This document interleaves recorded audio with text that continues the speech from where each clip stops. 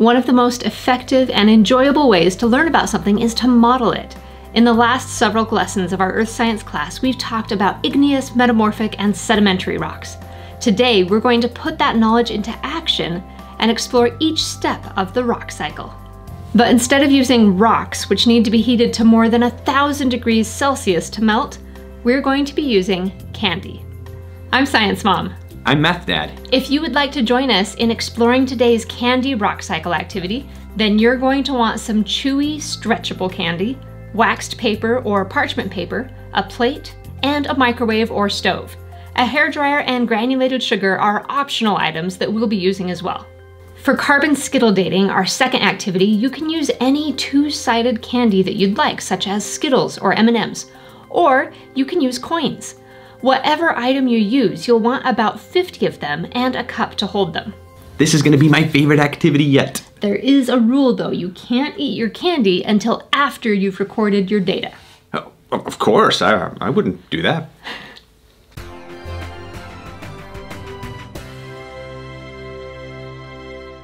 The first step of the rock cycle that we're going to explore today is weathering and erosion.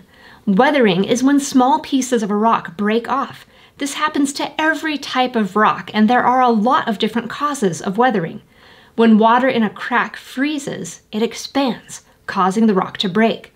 Plant roots can do the same thing. Wind, water, and gravity all contribute to weathering, the wearing down of something. In our candy rock cycle, our hands are going to be the force of weathering. So if you plan to eat your rocks when you're done with this activity, be sure to wash your hands first.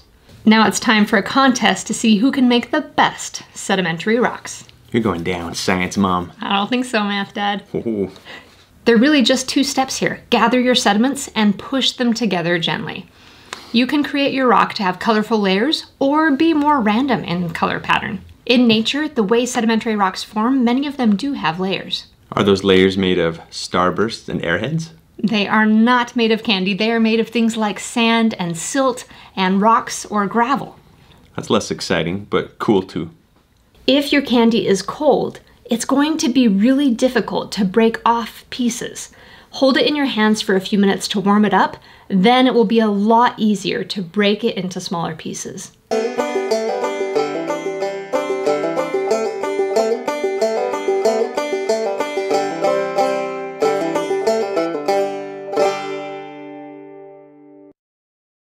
We have weathered these bigger pieces of candy into a lot of smaller pieces or sediments. When these sediments move to a different location, that's erosion. Now that we have a collection of sediments, we can put them together into a sedimentary rock. Most types of taffy or chewy candy will stick together really well just by applying a little bit of pressure. But if we want to cement them together, we could apply a little bit of sugar solution to our sedimentary rock and then let it dry. But this will make your rock a lot stickier, and if you use too much cement or sugar water, it can lead to a big mess. No messes.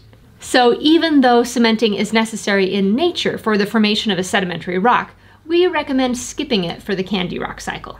Sedimentary rocks are often formed underground. The pressure of another layer of sediment or rock on top of them and minerals in the groundwater combine to help compact and cement the pieces of sediment together into rock. But what if this rock is pushed deeper underground? And what if the temperatures and pressure are high enough to actually transform the minerals of the rock, but not to melt it completely? Is that how we get metamorphic rock? That is exactly how we get metamorphic rocks. Okay, so how do we simulate this with candy? So with candy, we are going to use parchment paper. We're going to put our sedimentary rock in between the two layers of parchment, and then we're going to push down hard. If your rock is kind of cold and it's not responding to the pressure, you can use a hairdryer to warm it up slightly, and then when you apply pressure, you should feel it move quite a bit. Just be careful with the hairdryer because those things can get hot. They can. So a mountain weighs a lot more than I do and can probably push a lot harder. I think about rocks and it seems like they would be too strong to break under pressure. But if you put a mountain on a rock, that's a lot of pressure. And if it's really hot, the rock can actually bend and be deformed. Metamorphic rocks are not created at the surface of our planet, they're created deep down in the crust. Sedimentary versus metamorphic. So here's my sedimentary rock and the one that I made metamorphic. Do you notice any differences between these two?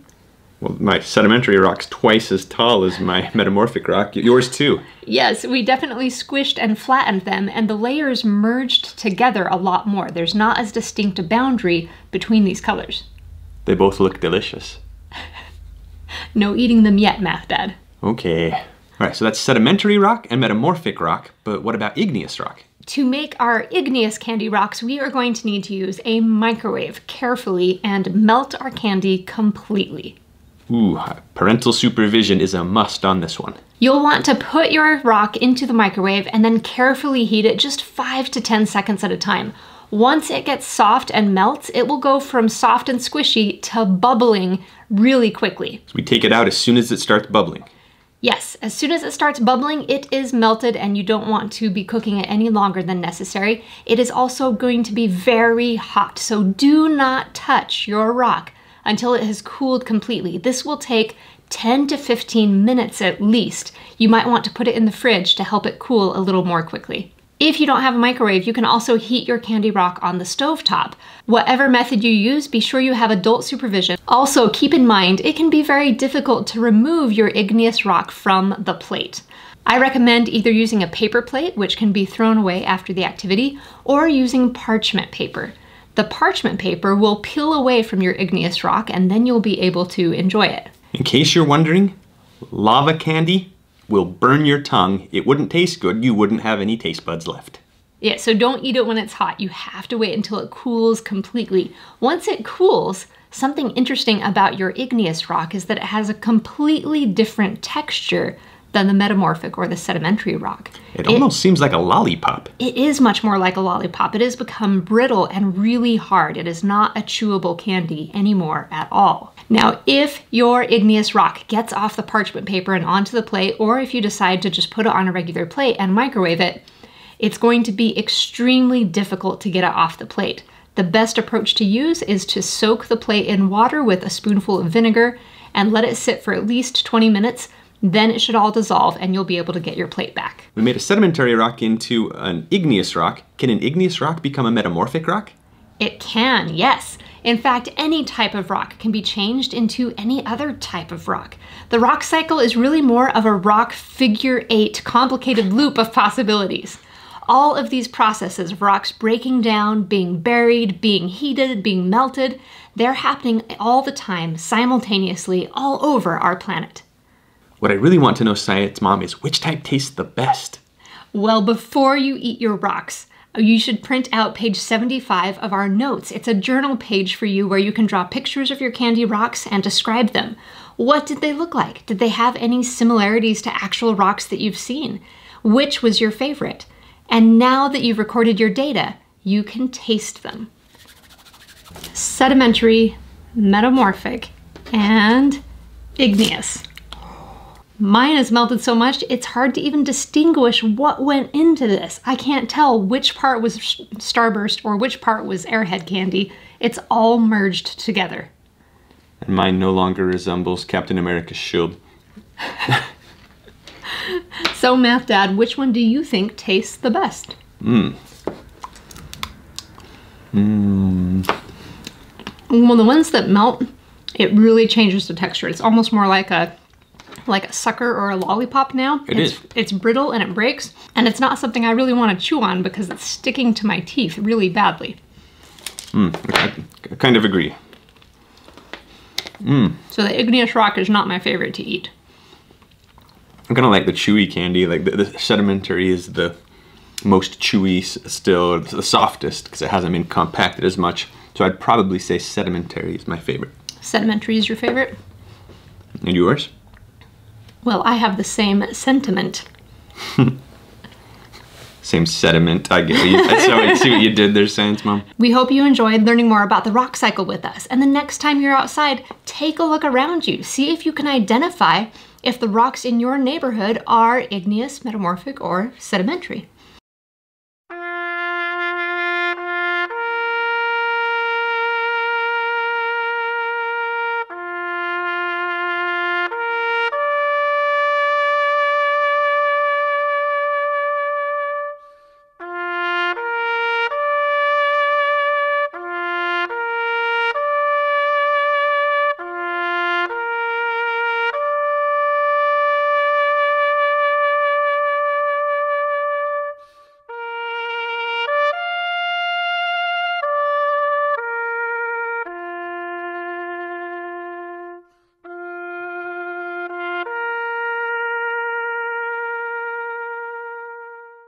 if you've ever wondered how old a rock is, well, that can be a tricky puzzle to figure out. One of the key tools that scientists use to figure that out is called radiometric dating. And today we're going to explore a simple example using candy. So this simple activity helps us to better understand radioactive decay, which is a super useful tool. You see, there are different types of elements. Carbon is an element that we are made of, and there's a certain type of carbon, an isotope, called carbon-14. And carbon-14 decays. That means it breaks apart and changes into something else, changes into nitrogen, in fact. And so if you can measure the amount of carbon-14 that is in something, you know how old it is. Because there are very small amounts of carbon-14 in our food and in the atmosphere all around us. They're created naturally by radiation from the sun. Is it only in living things? Only in living things. Once something dies, then that thing is no longer eating new carbon-14, and so the carbon that is inside that tree trunk or whatever it was that used to be alive slowly begins to decay. Now let's take a look at this process with candy. I have 50 Skittles. You can use any type of candy as long as it has two distinct sides. One side that has a mark, whether that is an S for a Skittle or an M for an M&M, or if you want to use a coin, just pick heads or tails. And your side with a mark, that's going to be your quote-unquote carbon that is still radioactive. And your side that does not have a mark, that's the carbon that decayed. So you shake up your candy, which represents your 50 atoms of carbon, and then you dump it out on the table, and you separate the ones that decayed from the ones that have not decayed. And then you put your radioactive carbons back into the container. But of course, these are not carbon atoms, they are candy. But it represents what really happens when things decay, because you have about half of your material that will decay every about 5,000 years with carbon-14. Be sure to keep a record so that you can do the graph and complete the activity in the notes. Yes. So you can see that the first time we did it, we had 26 that had not yet decayed. Then we shook our cup and poured them out again, and we got 16. We put the ones that had not decayed back in the cup, shook them, poured it out again, we have 6. And then 4, and then 1, 1, 1, 1. That last one did not want to decay, but it eventually did. There is variation when you do this. You will get slightly different numbers each time. We recommend that you do this at least 3 times and then take an average so you can see that you usually get half the decay, but sometimes a little more, sometimes a little less.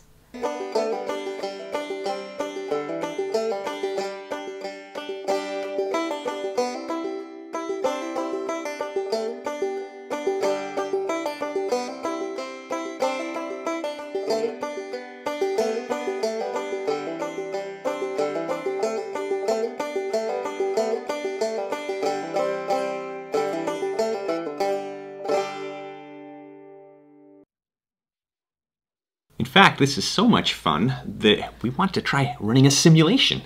So I ran this simulation 20 different times to see how many Skittles would be left. And boy, it's nice and colorful, and those numbers are all over the place. But overall, what we're seeing is this long-term trend where about half of them disappear each time. So this curve here shows the model. So in an actual organism where there are millions and millions of these simulations going on, well, then we can expect it to follow this curve pretty closely, and that's going to allow us to estimate how old something is. We can measure the amount of carbon-14 left in it, and we can do some mathematics to reverse engineer and figure out how long ago it died. So I've got a question for you, Math Dad. If I was doing this Skittle experiment and I came up to you and I said, I have 4 Skittles left, would you be able to tell how many times I dumped out my cup? I would not be able to tell, although we could attempt to make some estimates. We could try to work backwards. If you have 4 Skittles now, my best guess is maybe you had 8 the previous time, and then the previous time maybe 16. I'm just doubling it each time. Then 32, and then, well, probably all 50. I mean, so I could make some guesses. So how many steps did I just take back? 4 steps. So my guess is that you would have I've done 4 trials already. The amount of time it takes for half of the atoms to decay and break down into something else is called the half-life. And the half-life of carbon-14 is 5,730 years. It takes a long time for carbon-14 to completely break down.